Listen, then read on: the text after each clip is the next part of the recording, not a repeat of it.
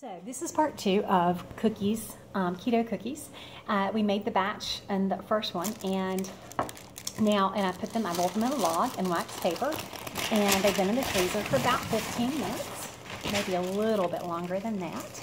I'm going to pull the wax paper off, and I just have this log of cookie dough, similar to what you would buy the high carbage stuff in the refrigerated section of the grocery store. We don't eat that stuff anymore. So I'm just going to take it and slice it up. And her recipe, and remember I was doing a double batch, so her recipe says you make 15 cookies. This may make more or less than that. I'm cutting them maybe 1/4 of an inch thick.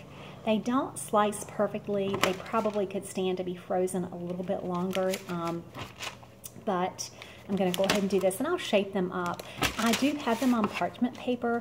Just find that low-carb products bake better on parchment paper, and generally you can find it on sale. It's not terribly expensive.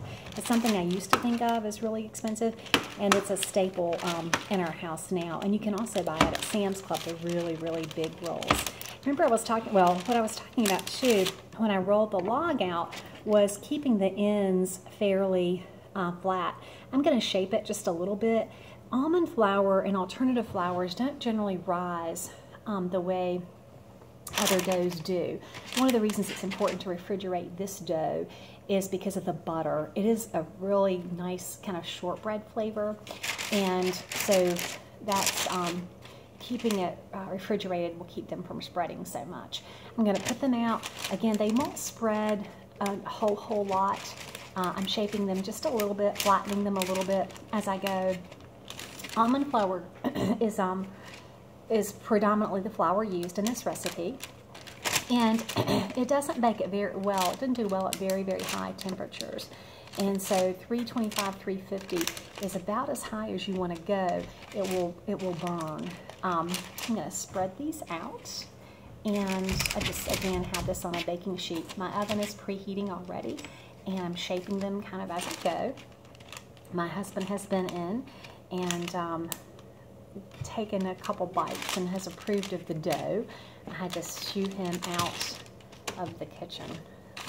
And then these are my end pieces. They're kind of little, so I'm going to squish them together and reshape them so they'll be a fairly uniform size. So I'm going to pop these in the oven, and when they get out, I will have a cooling rack, and I will transfer the parchment paper to the cooling rack at first. They will be soft when they come out, and they will kind of crisp up a little bit over time. If you like them crispy rather than a soft cookie, and almond flour and alternative flour cookies tend to be soft. It's hard to get the crispy unless you're using a lot of coconut flour, or actually shredded coconut. That will give you a little bit of a crispy cookie, but it also gives you a coconut flavor, which some people, including my husband, object to. But the flatter you make these, the better the chances are you having them crispy. So if you like a soft, cakey kind of cookie, you'll love these. If you're not so much into the softer one, flatten them, which I'm going back now and kind of flatten these, as you can probably see, then you want to flatten them. So again, they won't rise very much, but they will be delicious, and they do get crisper over time. And you do want to store these in the refrigerator because of the almond flour. I'll give you an idea of what these look like just on the pan. So not terribly pretty, but you know, they're for my family and they'll love them. All right, let's pop these in the oven and we'll see what they look like in about 10-15 minutes. Okay, it looks like the cookies are done, and so we're going to get them out of the oven. They cooked pretty quickly, and yes, that is my husband in the background without a shirt on. Here are the cookies. I'm going to take them out of the oven and go right over here. And here is the cooling rack I've got ready. So I'm just going to put them down on our table, and if I can put the camera down, I'll show you how simple it is to really just lift up the parchment paper, slide it over. Now, as they cool, I will take them and move them eventually over to, and here you go, there's a look. I'll move it just to the cooling rack. I'll move it off the parchment paper and let them cool. So they look amazing, but you can see they're pretty soft, especially as I try to pull them up.